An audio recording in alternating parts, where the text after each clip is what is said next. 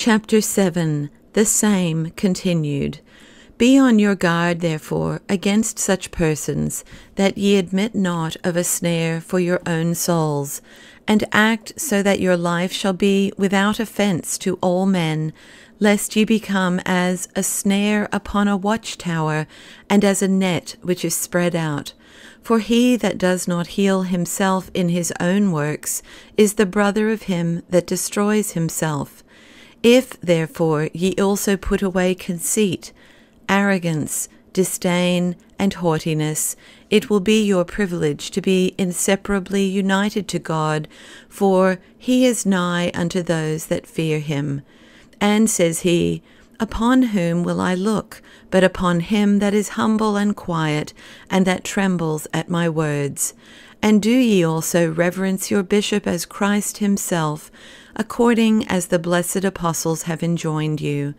He that is within the altar is pure, wherefore also he is obedient to the bishop and presbyters.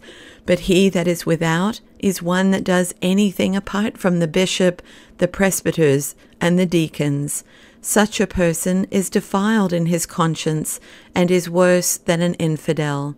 For what is the bishop but one who beyond all others possesses all power and authority, so far as it is possible for a man to possess it, who, according to his ability, has been made an imitator of the Christ of God?